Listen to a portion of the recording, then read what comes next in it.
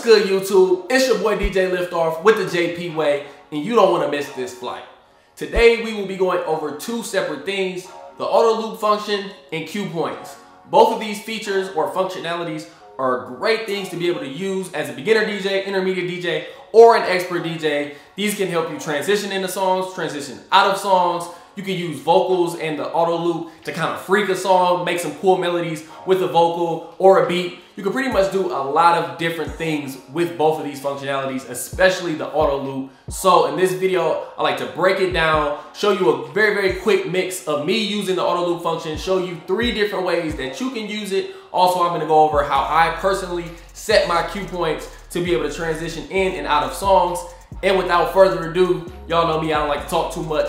Let's get into the video. CC on the beat.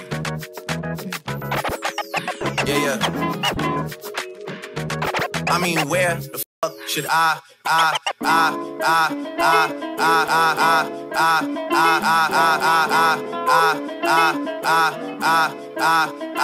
really even start?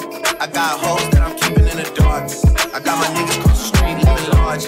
Thinking back to the fact that they read all my raps on the facts, so they sat with the bars. I got 2 phones, one need a charge. Yeah, they twins, I can tell they ass apart. I got big packs coming on the way. I got big stacks coming out to save. Got Lil Max with me, he the way. It's a big gap between us in the game. In the next life, I'm trying to stay paid. When I die, put my money in the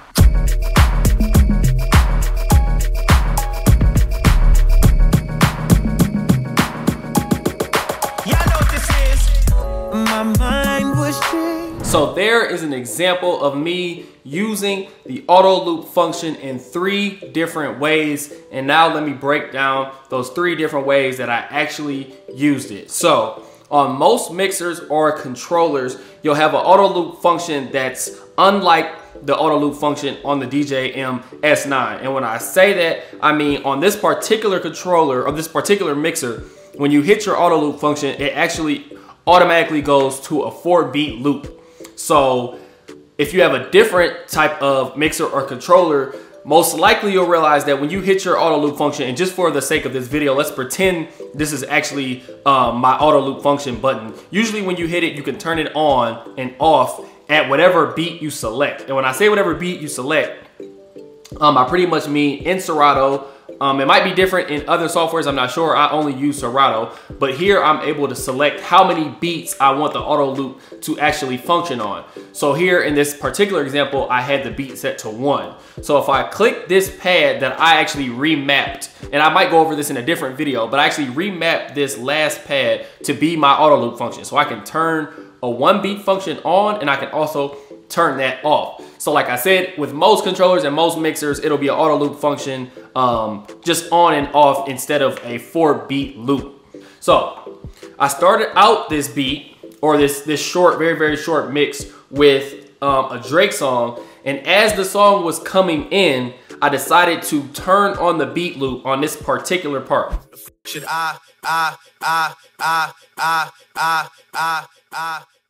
Now with that particular part repeating, there's a lot you can do with it. Using your half X and your 2X, as you can see in the mix, I decided to hit the half X button to like just play around with the sound a little bit. So there's obviously a lot of different things you can do while it's going.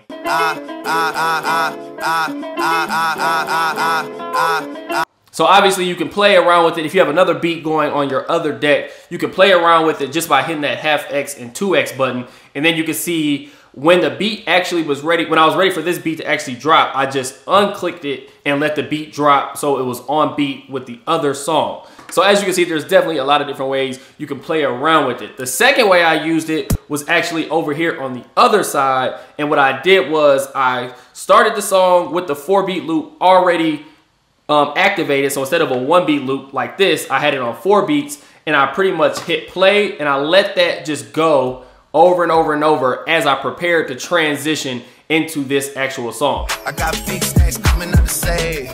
Got Lil Max with me, he the way. It's a big gap between us in the game. In the next life, I'm trying to stay paid. When I die, put my money in. So that's a second way you can use it, pretty much as a way to transition into another song, but you can prepare a song as long as you need to. So you can go ahead and start it on the beat say I had this song playing here. I got hoes that I'm keeping in the dark. I can start it on the 1 and just let this repeat and repeat until I'm ready to fade it in. I got 2 phones, one need a charge. Yeah, they twins, I can tell they ass apart. I got big packs coming on the way. I got big stacks coming out to save. Got Lil Max with me, he the way. It's a big gap between us in the game. In the next life, I'm trying to stay paid. When I die, put my money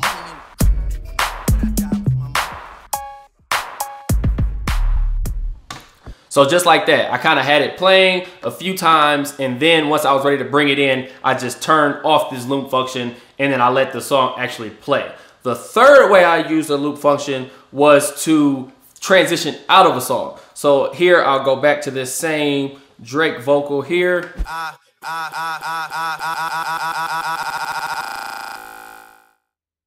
Right? Kind of like how I did in the mix. Or even simpler, you could simply go like this. Y'all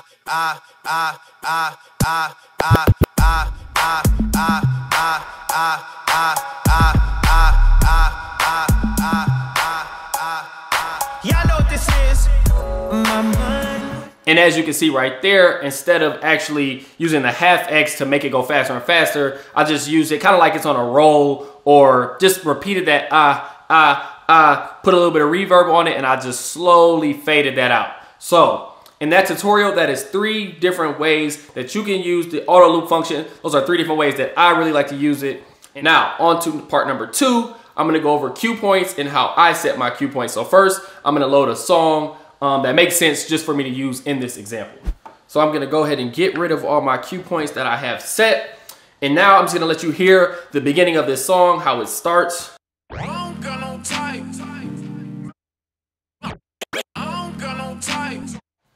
So as you can see, this song starts on a vocal. I don't got no type. And usually when you're DJing, not all the time, but you like to start off on some type of instrumental, and then it kind of transitions into a vocal, or transitions into the drop of the song. But since I don't have that ability to do that here, I'll show you a workaround and how you can work with that. So just to revert back to the beginning, the first thing I like to do with my cue points is I'll set one at the very, very beginning of the song. So I use this first cue point for the very, very beginning. And then my next 3 cue points are gonna be the actual drop. And then I'll go back four beats, and then I'll go back 8 beats. And by beats, I actually meant bars. So I'll go back 4 bars, and then I'll go back 8 bars. So right now, I'm just gonna fast forward to the actual drop of this song. I think it's about 16 beats in. Yes. So here's the actual drop of this song.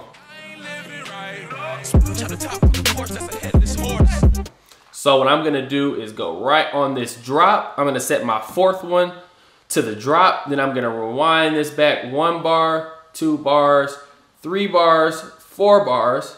I'm gonna go here. I'm gonna set the 3rd cue point to 4 bars. Then I'm gonna go back 4 more. So 1, 2, 3, 4. And then I'm gonna set my 2nd one for a 8-bar loop. And I like to do it this way because you should definitely know your music and what you're transitioning in and out of. Sometimes I'll use a 16-bar loop instead of an 8-bar loop, but for my default, I usually either I'm using 8 bars or 4 bars before I go into a song. Now, before I actually show you an example of that, I also like to find a part of a song with an instrumental just so I can kind of use it as an intro. So for this particular song, I know it's at the very, very end that has an instrumental portion that I can use as kind of like a filler or use as an intro. I can pretty much do whatever I want with it, and that sounds like this. I'm gonna go ahead and set this to my 5th cue point.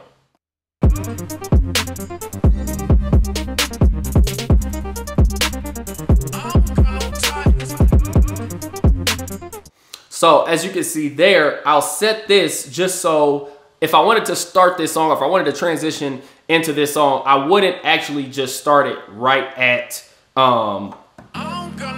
this one. I would take it here, and then as I get to the drop, I'll either start it at the beginning of the song here, or I can just go from here straight into my 4th cue point, which is the beginning of the song. So let me actually show you that in an example.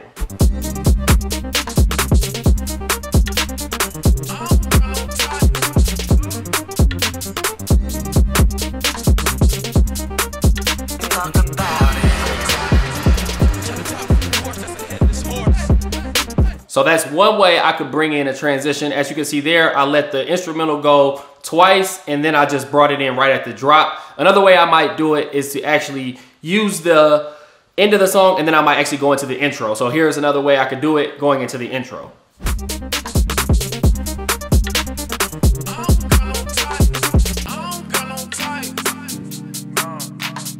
So as you can see there, even though that transition wasn't necessarily something that I would do at a party or I would do at an event, I just wanted to show you that I can use the ending or any part that you can find in a song. It doesn't have to necessarily be the end. It could be in the middle. It could be whatever part that you want to use as like a filler before you actually bring in the song. So in this case, it just was an instrumental from the end. I could even use the beat loop, the 4-beat loop or the 8-beat loop here and play this over and over and over, fade that in. And then once I'm ready to either drop the song or go to the intro, I can simply go from this and then drop it, or I can go to the intro. So essentially, yep. So that's how I set up my cue points. Again, I do the first beat of the song, then I go to 8 bars, 4 bars, and then the actual drop of the song, as well as one more cue point for any part of the song that I can use as an intro or I can use as just some filler material before I decide to transition into the song. All right, DJs, I hope you all enjoyed these tips as it regards to cue points as well as the auto loop function. As I said, these are both great things that you can use in your DJ repertoire. So definitely continue practicing to use these over and over and over as you get better. Continue to figure out new ways you can use them to even expand it farther than I have shown in this video. So if you did enjoy this video and you want to see some more content, definitely go ahead and hit that like button, hit that subscribe button, turn on those bell notifications so you know when I am posting. And that's about it. Definitely expect some more scratch patterns coming up. Just all things tech, man. I look to get into some tech reviews, show you all some different boards that I'm using, continue with the scratch patterns, all kind of stuff, man. So if you want to stay tuned with DJ LiftOFF, make sure you hit that subscribe button. And hey, I'm up out of here.